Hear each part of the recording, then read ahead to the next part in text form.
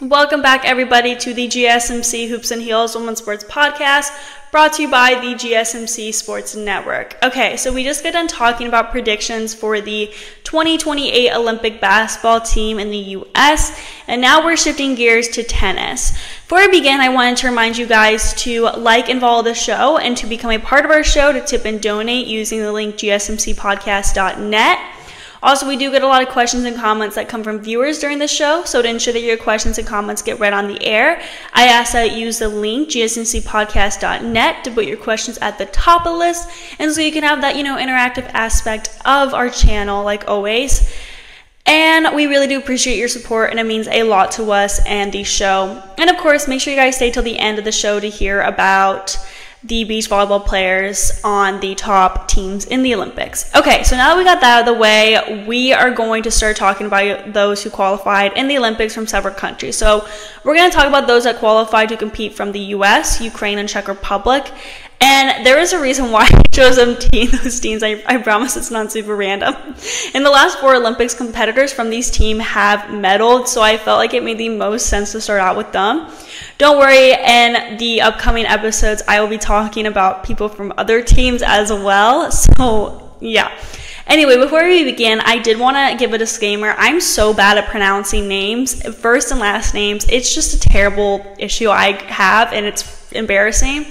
And I sincerely apologize ahead of time that I cannot pronounce names very well, especially these names from the Ukraine and Czech Republic. I am literally Czech, and I should be good at pronouncing some of these names, but I am not, and I sincerely apologize. I also wrote out wrote out the pronunciations, but you know what? That has shown to not work for me very well sometimes as well. Okay, so we're just gonna get into it. So starting with the U.S., let's talk about Emma Navarro. Navarro is an emerging talent in the world of professional tennis with a series of notable accomplishments and a rapidly increasing profile. As of 2024, she has reached a career-high singles ranking of number 17 in the world. Some of her key achievements include winning her first WTA title at the 2024 Hobart International and reaching the 4th round of the major tournament for the first time at the French Open, where she beat the 14th seed Madison Keys. This performance helped boost her ranking significantly. Emma's strengths lie in her aggressive play and solid baseline, complemented by an improving serve, which she has been working on extensively. However, like many young players, she is still developing her game and learning to handle the pressures of competing at high levels, which could be considered a current area for growth.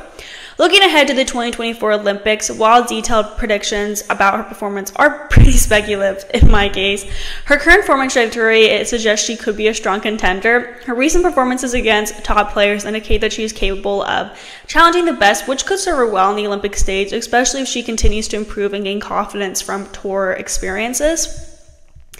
This is where it gets good. Coco Gauff. Gauff first gained major attention in the lower tennis world when she defeated Venus Williams in 2019 at Wimbledon at just 15 years old. Since then, her career has continued to absolutely ascend, marked by several impressive achievements. Gauff's achievements include winning her first WTA singles titles at the Linz Open in 2019, making her the youngest singles title holder on the WTA Tour since 2004.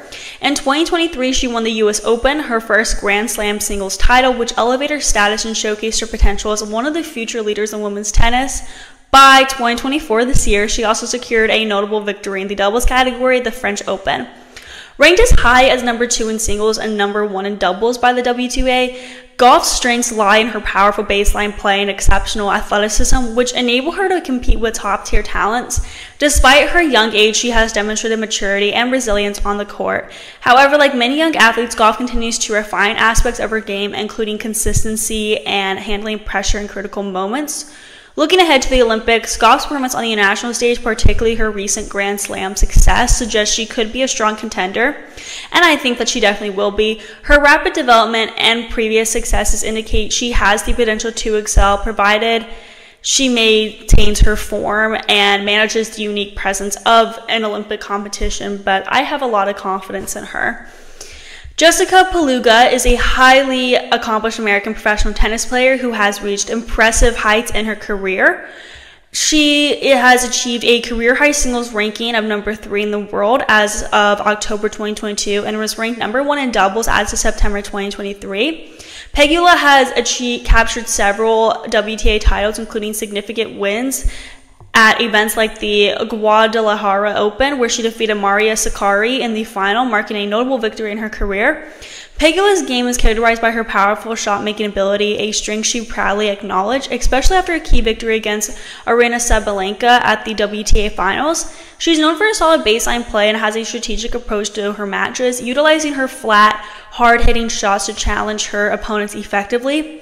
Despite some challenges with injuries, Pegula has maintained a consistent presence in the top ranks of the WTA, celebrating 100 consecutive weeks in the top 10 as of 2024. This milestone highlights her stability and resilience, maintaining high performance levels on the tour. She continues to be a formidable competitor on the WTA Tour, known not only for her athletic prowess, but also for her strategic and powerful gameplay. Her career remains on a significant upward trajectory, showcasing her as a key player to watch in the upcoming Olympics. Danielle Collins. Danielle Collins' performance and achievements have set high expectations for her at the upcoming Olympics, giving her aggressive playing style and recent success at major tournaments, including her triumphs at the Miami Open and Charleston Open in 2024. She is likely to be a strong contender. Collins' ability to perform under pressure and her experience in handling top-tier competition will be crucial as she faces the unique challenges of Olympic competition. Her powerful ground strokes and aggressive baseline game, paired with her strategic court presence, make her a formidable opponent.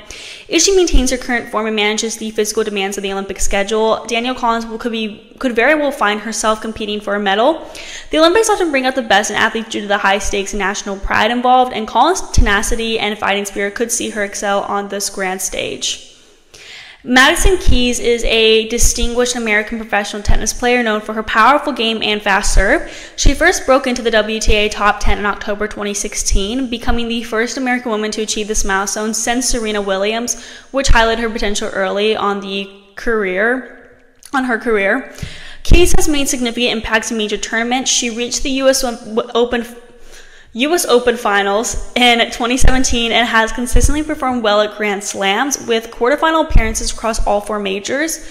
Her ability to play well in all surfaces is evidenced by her wins and deep runs on hard clay and grass courts. In 2024, she continued to show strong performances, including winning the title at the Strasbourg tournament on red clay, which marked her first title on this surface. Madison's game is characterized by her aggressive baseline play, complemented by one of the strongest forehands in the women's circuit. This aggressive style has served her well throughout her career, allowing her to compete with and often overpower the top players in the world. As for the upcoming Olympics, given a proven track record in recent form, Madison Keys could be a strong contender, and I have a lot of confidence in her. Her powerful playing style and previous semifinal appearance at the 2016 Rio Olympics suggest she has the ability and experience to make a significant impact at the Olympic level. For Ukraine, we will be seeing Marta Kostyuk leading her nation on the Olympic debut. Kostyuk, who climbed to career-high world number 16 this week, is set to be joined in the women's single draw at the Games by world number 21 Elina Svitolina, number 27 Diana Yastremska, and number 46 Anna-Helena Kalinina.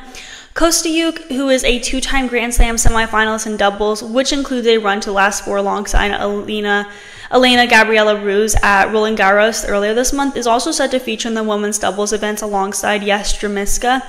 Sisters Nadia and Lyudmila Krejčíková, the world doubles number 17 and number 35 respectively, will take the second place available to Ukrainians in the women's double draw.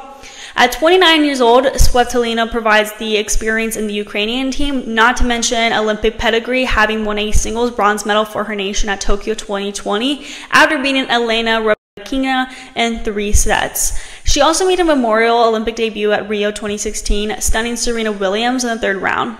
Kalinina, meanwhile, may be set for her Olympic debut, but the 27-year-old has some history in the event of this mold as a former youth Olympic medalist, having won doubles gold alongside Irina Shamanovich in 2014. For the Czech Republic, we will see Markéta Vondroušová. She has made significant impacts in the singles, most notably reaching the final of the French Open in 2019. She's known for her versatility and strong performances on clay. Also, Karolina Muchova, who is known for her deep runs at major tournaments, including a semifinal appearance at the 2021 Australian Open. Her game is well-rounded with an effective serve and strong net play. Barbora Krejčíková will be competing. She has excelled in both singles and doubles. She won the French Open in... I'm just realizing I don't think I have her up here in the pictures, guys. I am so sorry. Oh, wait, no, I do. She's on the bottom right. Okay, I'm so sorry. I did not see that for a second. I was like, oh, I'm so sorry. Anyway, so she has excelled, like I said, both in the singles and doubles. She won the French Open singles title in 2021 and has multiple Grand Slam titles in doubles, often partnering with Kateřina Siniakova. As a rising star, Linda Nikova has shown promise in her early career, quickly making a name for herself with strong performances in both junior and professional circuits. Last season single, we will see Kateřina Siniakova. She is primarily known for her double success and has been ranked world #1 in doubles. She frequently partners with Barbora Krejčíková, and together they have won several Grand Slam doubles titles. So we're now going to move on to our next segment, where we talk about Dana White's take on Ronda Rousey's downfall and Amanda Nunes' potential comeback in women's MMA. Before we get into all of that, we're going to be taking a very short break, so I will see you guys very soon.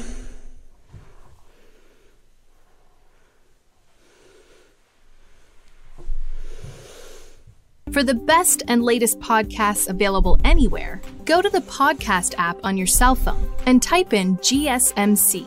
To access free content-rich podcasts on health and wellness, book reviews, sports, entertainment, relationships, social media, movies, technology, finance, and even weird news. Subscribe and download the GSMC Podcast Network's family of shows, available everywhere podcasts are found.